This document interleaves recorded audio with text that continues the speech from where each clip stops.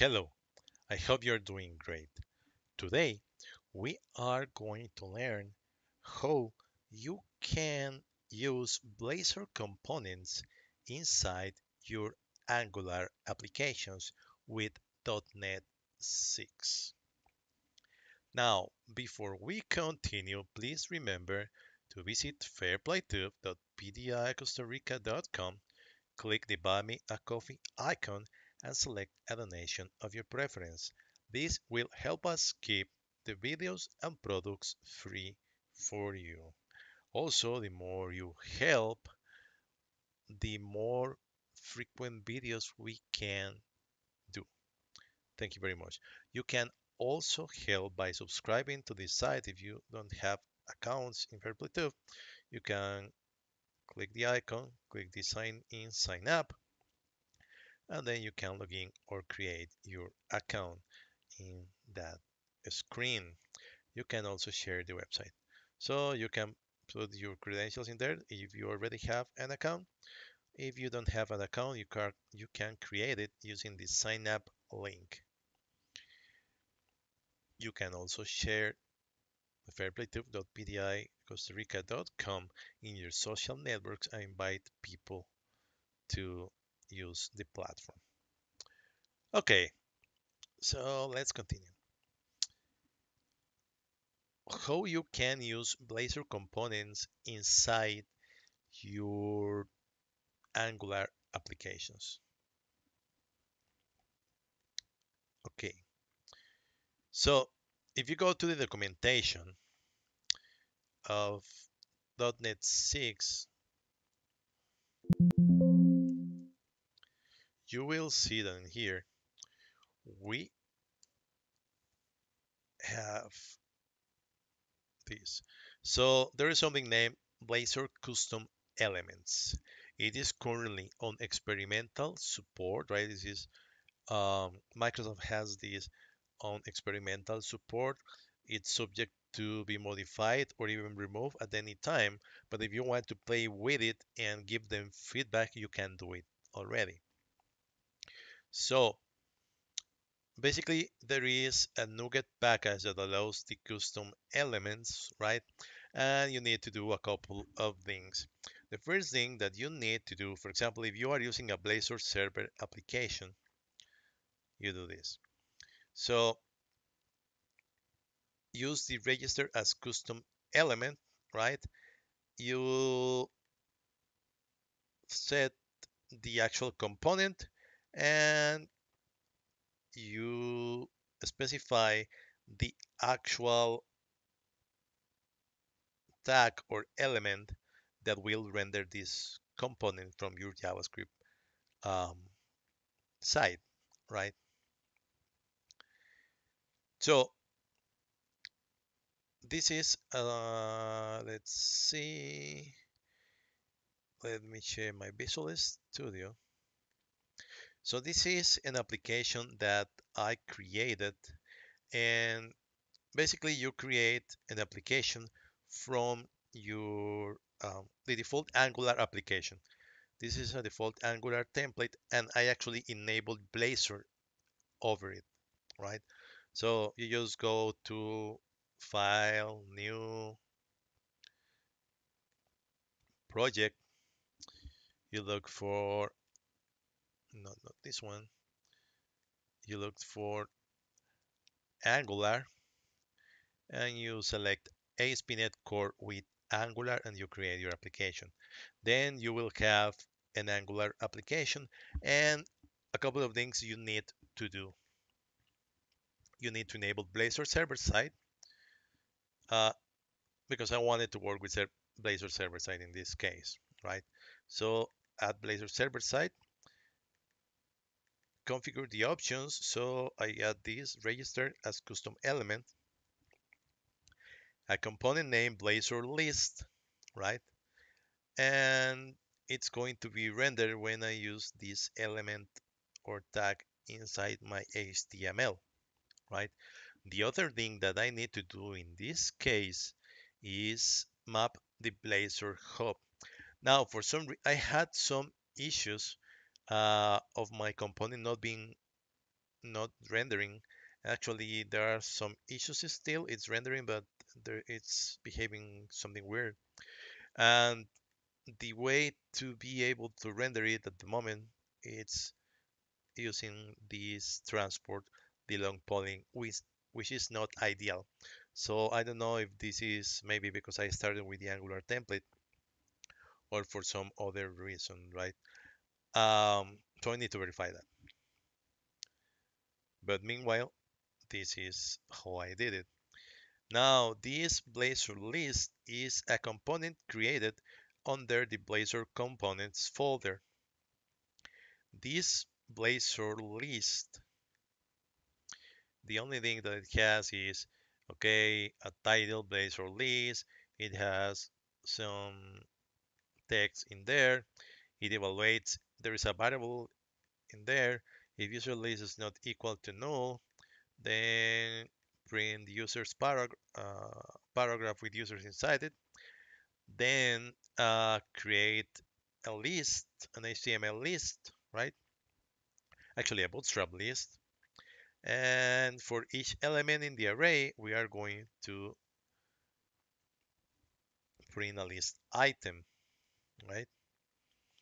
And we are only going to show the name property. Then I have this button on click. See that the on click is going to execute this on button click, which is in here, right? The button is going to show click me.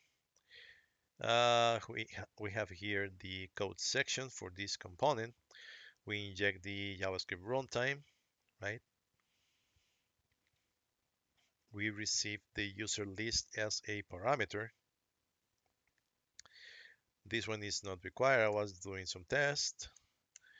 And this on button click is the method defined, and we are only just calling the alert and showing button clicked, right? And now this is the Blazor portion, right? Then before I forget, the other thing that you need to do is you need to go to your client app, source, index.html, and you need to add these two scripts, the Blazor custom elements.js and the blazor.server.js. Also, before I forget, the other thing that you need to do for this to be able to have this script is you actually need to add this package, right? I actually mentioned it earlier. Microsoft.ASP.NET Core Components.Custom Elements. So you need to add that package is currently on alpha, right? So it's not um, production ready, and it's just experimental as far as I know. But you can play around. You can play around with it. So yeah, you need to add the Blazor custom JS, and since we are using Blazor Server, you need to add the Blazor Server script. Once you have all that ready, the other thing that you need to do is you need to go to any place you want to print the component. So in this case, I am going to print my Blazor component in here. So this is my Angular component, and I added a couple of things in there, right? I deleted the initial content and customized it a little bit. Hello world, right? That's there. Hello Angular users, and I print the user's object just to verify that it's not null, uh, just for development purposes, right? And then I am creating the list for each of the items in there, and I print item name. And then I print another section, which is this Blazor component below, right? And I print the div in there. So if the user's variable has something, render the Blazor list component. And this tag is the one that we specified on our startup, on the program CS, I'm sorry, right? So basically, when Angular finds this tag, it will render this component. And the way to pass the parameters is like this, right? The same Angular binding, and you pass the um, the variable. The variable currently is defined in here, right? It has just a test and name Dennis, right? And that's it. Now let's see that running. So let me see.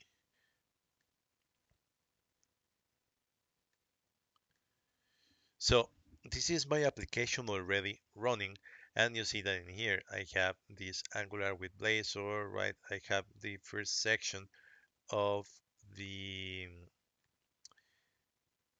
the Angular portion, and here I have this section for the Blazor component, right? And the button was inside the Blazor component, and it was showing a an alert, right? So if I click it, we see this button click. Okay, so that's one of the ways in which you can use your Blazor components inside your Angular applications. And it's really, really good. Now, there are some caveats at the moment, which I'm not sure if it was because of the way I did implemented it. So I am going to run my application again.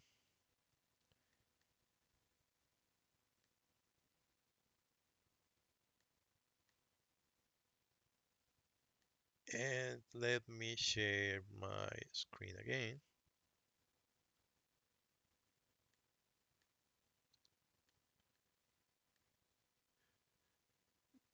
No, not that one. Chrome.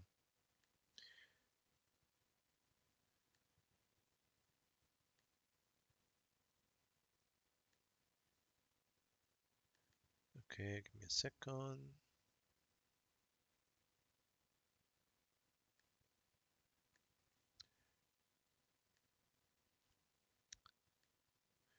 Okay, so the application just started, and there are a couple of things that um, are not behaving very well.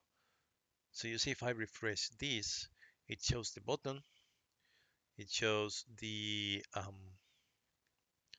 text, right?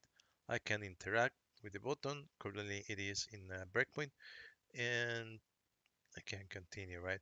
However, you see that the variable is already set in here, but it's not set, or I don't have the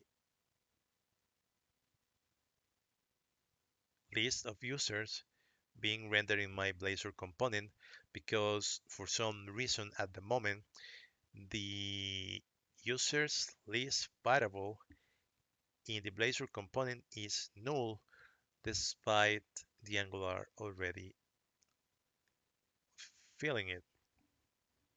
So I'm not sure if I may have something weird in the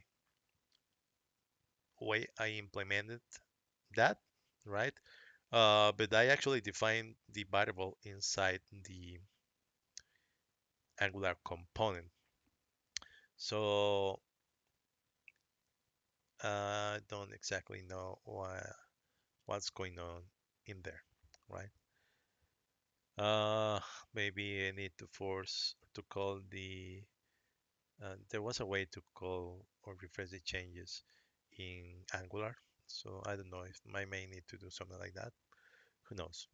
But yeah, the way I fix it at the moment, or the way I am testing actually, is I just move to the other page and come back to here, and there it is. It shows it. But yeah, this is a small draft on how you can use the Angular the Blazor components inside your Angular applications. Um, Microsoft has these as experimental packages, right? As you saw, the Nugget package is actually in alpha, and they are pretty much testing this, right? And they expect your feedback. And I see really, really good future for it, especially because the more components that you have defined on your as Blazor components, the more reusable code that you will have through all of your web-based .NET applications. And even JavaScript, if you can convert these, right?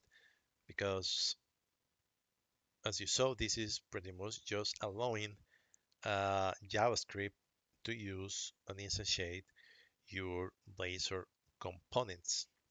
So yeah, you will be able to reuse that pretty much in every single front end um, framework, I guess. So it's really, really good. Also, you have more centralized testing because everything will be on C Sharp, right? At least your components and your backend if you are using .NET as backend, right? So yeah, this is really good. Remember, visit fairplaytube.bdicostarica.com, click the Buy Me a Coffee icon, and select a donation of your preference. Let us know everything you will want to learn about .NET Core, Blazor, Unity 3D, and Microsoft Azure. Have a great day.